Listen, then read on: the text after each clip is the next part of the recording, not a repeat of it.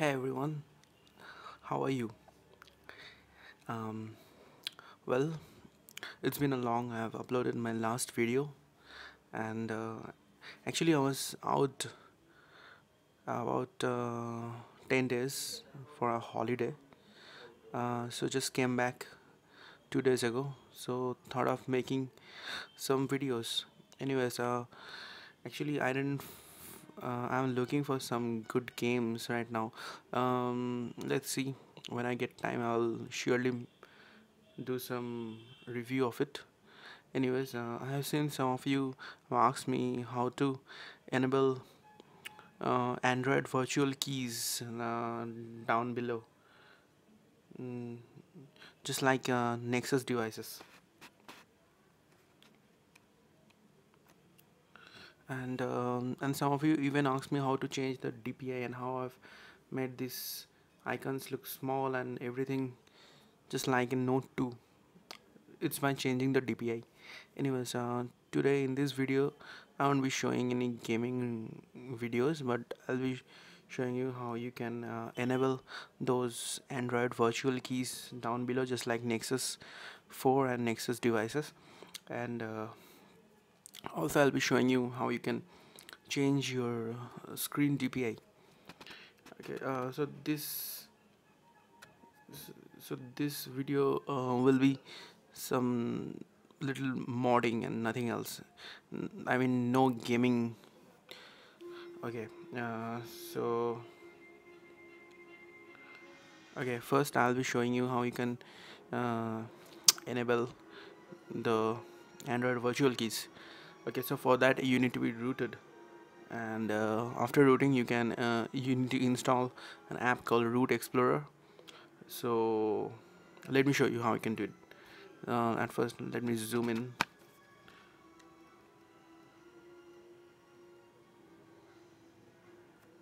Okay, so once you're rooted, you need to install Root Explorer. I've already installed Root Explorer. Now let me show you how I can do it. Anyways, this is actually I'm using this ROM. This is what do you say, Cyanogen Mod 10.1, and it's damn fast, very fast. Actually, I'd like to say that everyone who is interested in installing custom ROMs can try this ROM. It's really very good. I'm very happy with this ROM, and it's very fast. I've never seen such a beautiful and such awesome ROM till date on my Galaxy Grand. It's just great. Anyways, but the one thing which annoys me is that no FM radio is available till now, and rest everything is works fine. Anyways, I made a separate video of that. You can check out. Anyways, let me show you that how you can enable the virtual keys.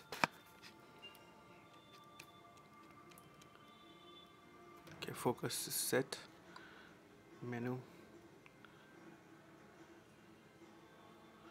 Root Explorer. Just come down and select. You need to just come down and you need to select this folder system. Open it. After that, you need to. After that, you need to press this RW button. Make it as R. Make it as RO. After that, see there is a file called build.prop here. Just press and hold, and once you press and hold, it gives a lot of options. From that, you need to select this open in text editor. So once you open in text editor, a lot of lot of code will come over here. Just don't get scared.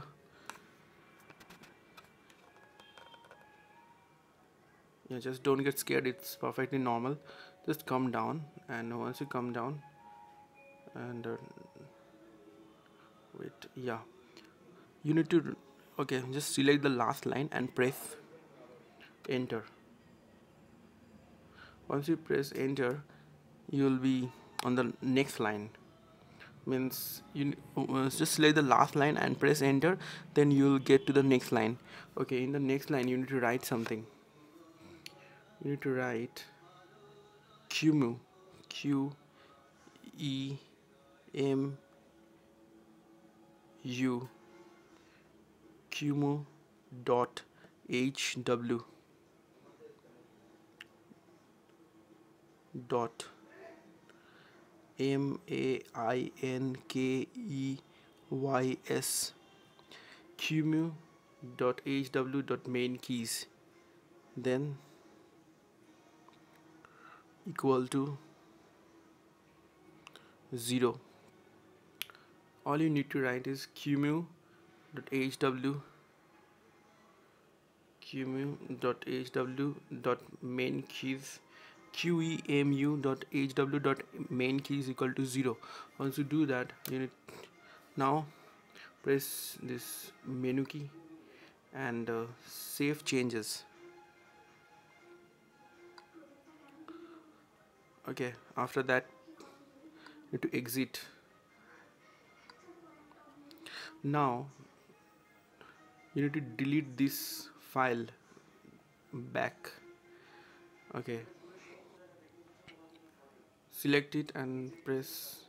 Okay, let me tell you one thing. You need to delete this.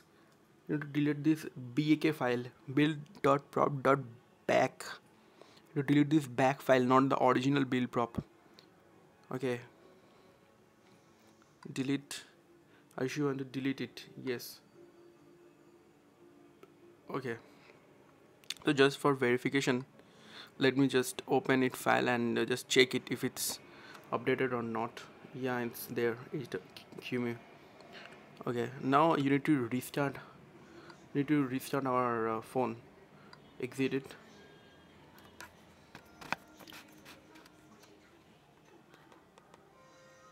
Okay, for restart, just normal reboot your phone. Reboot.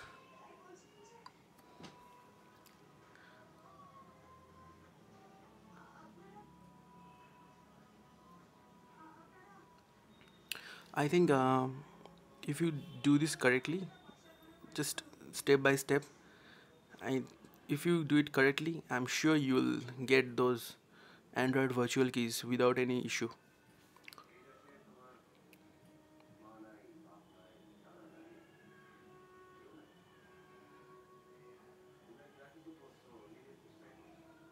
Okay, so here we are. We are greeted with the lock screen.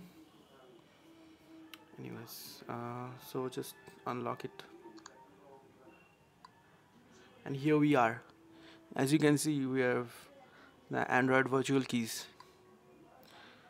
the multitasking, the home key, the back key.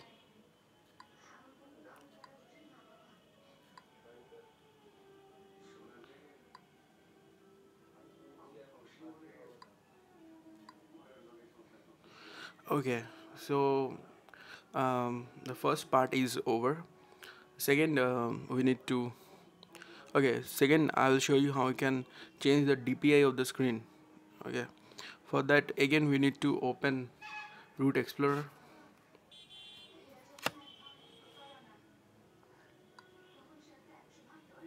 And actually, Root Explorer is a very powerful app. With that, you can do many things.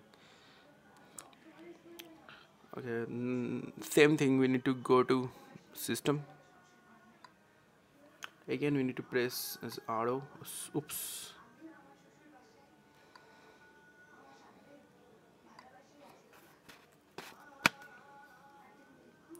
Arrow.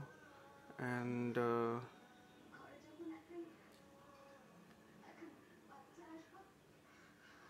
open in text editor again. Okay, now just now check carefully here. we need to edit some code. Okay.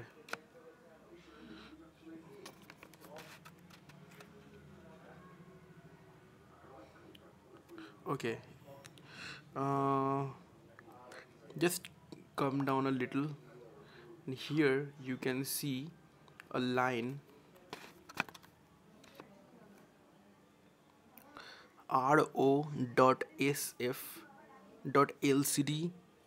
underscore density equal to 180. That's the screen DPI. By default, Samsung sets as 240 for Samsung Galaxy Grand, but I have set it at 180. You can just change it to like 220 or 200 or 180, but don't go below 160, as because I guess the maximum you can go below is 120, but or 150. I'm not sure, but if you do if you go below 180, then the screen will be, then the letters and the screens and the icons will be very small, and even the this, what do you say, um, status bar, yeah, so very small, so it will be quite difficult for you to just see and navigate. So okay, so for changing we need to select this line. Okay. Oops.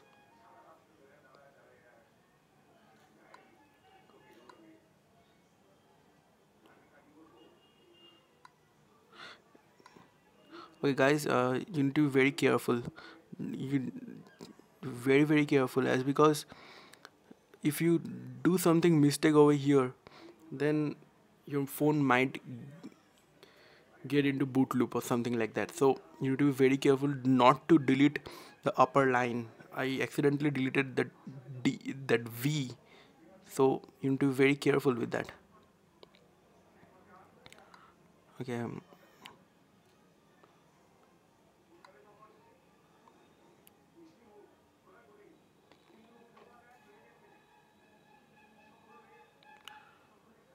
Okay, let me okay, now I've deleted the 120, and let me write 200. Okay, now I've written 200. Now we need to save it. Just save it.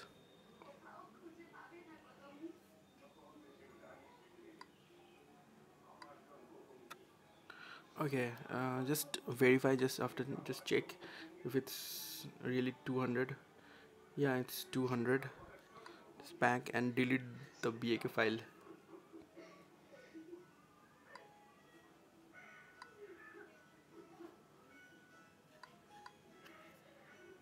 Okay, we need to reboot again.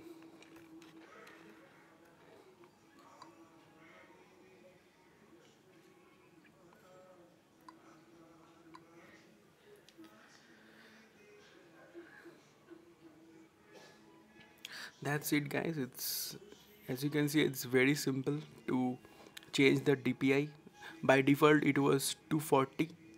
I have changed to 180 so that the text will look a little bit small, and the icons will look little small, and looks like a note 2 or note something like that, but for me it looks good. You can try it.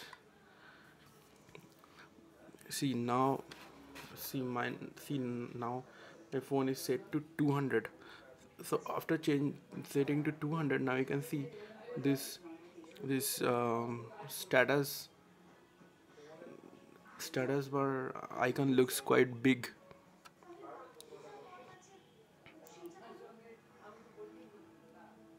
Anyways, this is how to do it, and let's see if you can just try it, and if you have any problem, just comment it down below. I'll be happy to help you. Anyways guys, see ya, take care, bye, peace out.